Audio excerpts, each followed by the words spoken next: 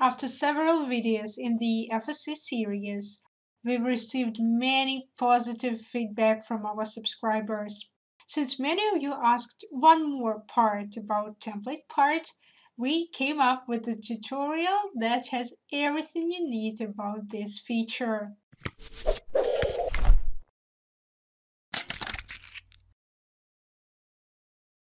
Hi, you're on the WordPress channel. My name is Valerie, and in this video we'll discuss what template parts are, their applications and use cases. We will also delve into benefits, customization options, how template parts work, and how to create new ones. So let's begin. Template parts are a big part of block-based themes, with block themes planning a website layout revolves around blocks, which gives a great level of flexibility. So, template parts take one of the center stages among the principal components that contribute to building a powerful block theme. Template parts are pieces of a layout that can be reused across various areas of your site. I mean, any part of a website not located within the content area. Obvious examples will be a header, footer, sidebar, comments, post meta.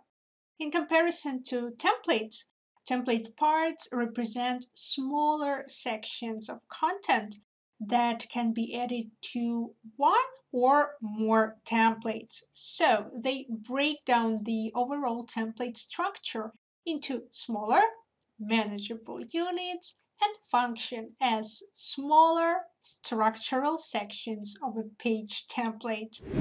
Template parts allow users to create a consistent look and feel throughout their website. On top of that, users save time as they don't have to recreate the same elements on multiple pages. Consequently, if you change blocks inside a template part, the editor updates the blocks on every template that includes this particular template part. To access template parts from the WordPress admin, you should first have an installed block theme on your site. With the block theme, you can edit template parts with the site editor, so navigate to the Appearance tab, open Editor menu.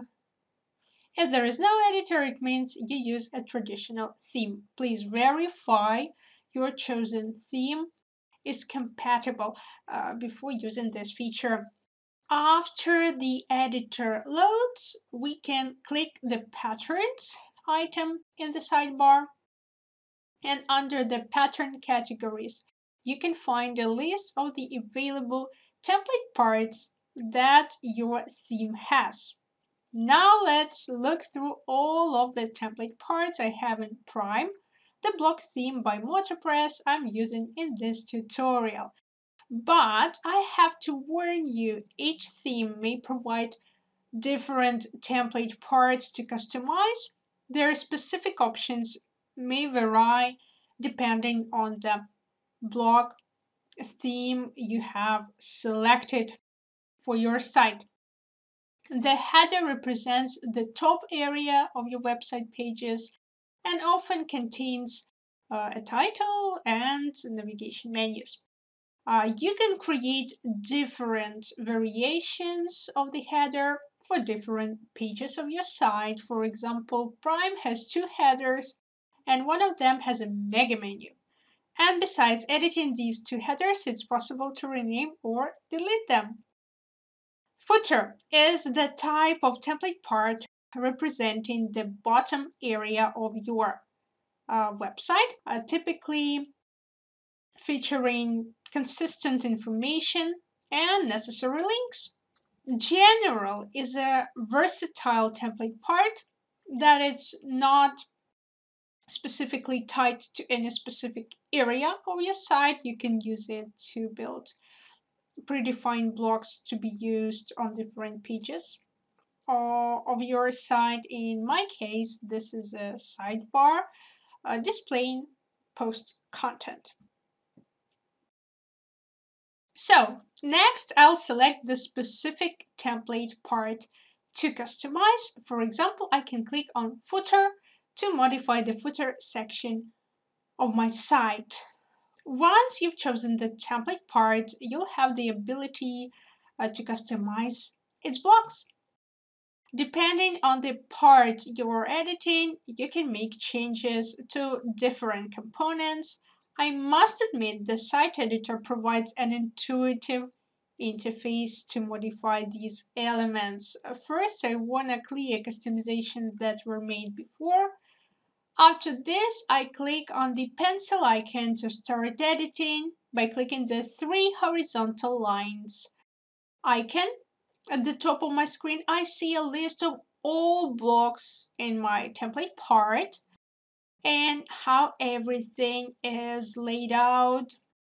Using list view, you can move, remove, and add new blocks as needed. First, I'd like to change the order of the items in the navigation block and then reorder columns. Then I'll try to change the background color for the group block. When you have completed making changes to the template part, click on the blue Save button, and this will save your changes. Now let's get back to patterns and see how you can create a new template part from scratch. Creating a new template part is also quite straightforward. Clicking the plus icon next to the Patterns heading will display a drop-down with several options. The Create Template part is the one that we need. Now a pop-up window will appear with the three types of template parts. You can create a general, header, and footer. By default, the general option is already selected. You can choose any of the given options. Now provide a name for the template part. Then click on the blue Create button. Next, you will be presented with a blank screen with the name of your template part displayed at the center and top of the screen. To start building your template part, click on the plus sign in the top right corner. You can then select blocks or patterns to construct your desired layout within your template part. I decided to start with a 3-column block.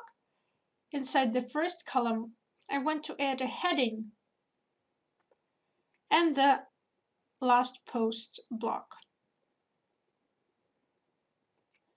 In the second column, I'm going to insert a spacer and a site title. And the third column is for the heading again and social icons.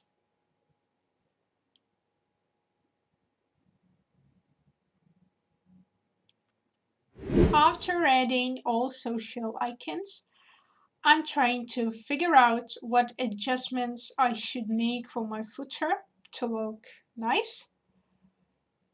Again, the list view is the perfect tool for fine-tuning the final result, the final look.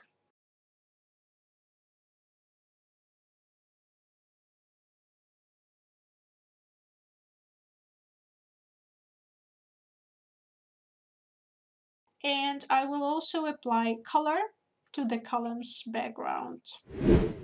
Once you have finished creating the template part, click on the Save button in the top right corner, and this completes the creation of your template part. If you navigate back to the list of template parts, you will now see your newly created template part added to this list. And now you see the footer I've just created. Now I'm going to select Manage All Template Parts to open the Template Parts page. And here you can also find a list of template parts that your theme has. Moreover, once you're in the template parts menu, you can click on the Add New Template Part button located in the top right corner. Then you repeat the same procedure and choose where to place it. The same placement areas are general, header, or footer. And type a short name for your new template part that describes what's it for. When you're done, select Create.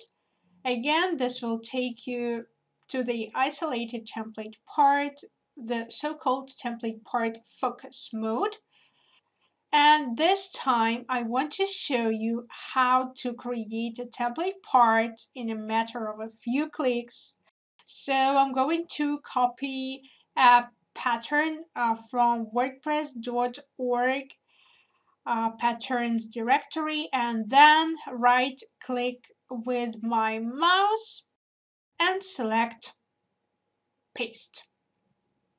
The template part is ready in a blink of an eye. Excellent. Let's see what's inside. Which blocks were used to build this footer? Great. The only thing I'd like to change is the colors. At least look closely at them to experiment with the design.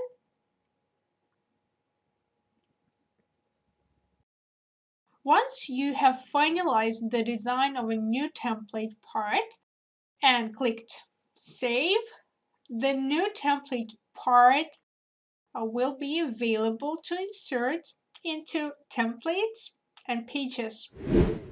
So now it's high time to insert the newly created template part onto my site. To do this, I go to Templates and pick the one from the list. You can go to Pages to select a single page only. So now we see the structure of the template I've picked. With the help of the list view, I delete the footer and then click plus icon, search for the template part block, and click to add this to my site. Then I click Choose to browse through my site's template parts and select the one that I need. Here we are. This is the new footer for this template. And you've probably noted that my header is sticky.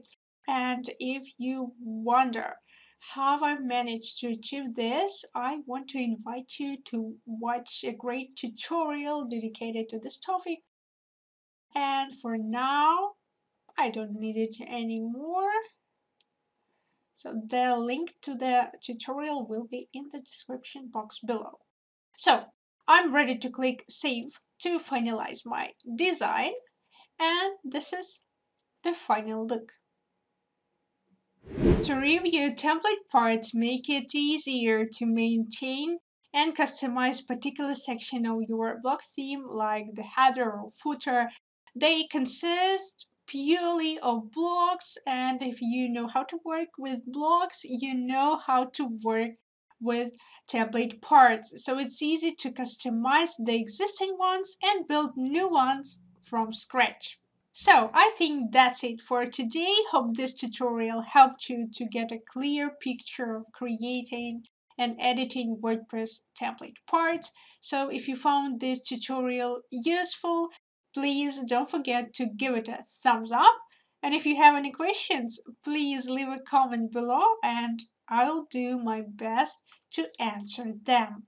Also, please do consider supporting this channel by subscribing to it for more WordPress related tutorials. All you have to do is to click on that subscribe button, and of course, while you're at it, please be sure to enable notifications by clicking on the bell icon. Thank you so much for watching, and I'll see you in the next video. Have a nice day.